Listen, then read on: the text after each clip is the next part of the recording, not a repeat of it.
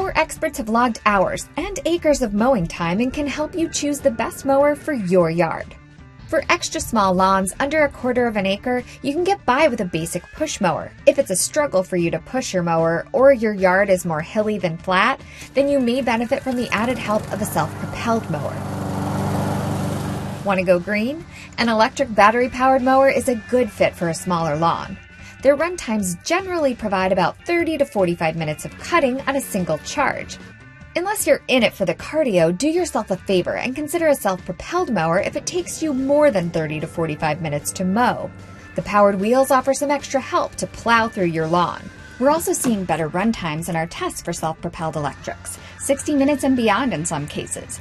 Sure, you can make a day of mowing your lawn and self-propel yourself through this chore, but if you want to plow through large swaths of grass, your best bet is still a gasoline-powered tractor.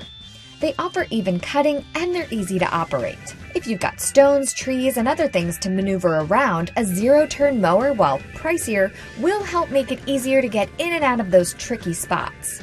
Keep in mind, they're not the best on hills and they can dig up your lawn if you turn too fast. Gas zero-turns can run forever as long as they're fueled, but don't rule out an electric version. Some can mow an acre plus on a single charge. You can learn more about our testing and get access to our exclusive ratings at cr.org/lawnmowers.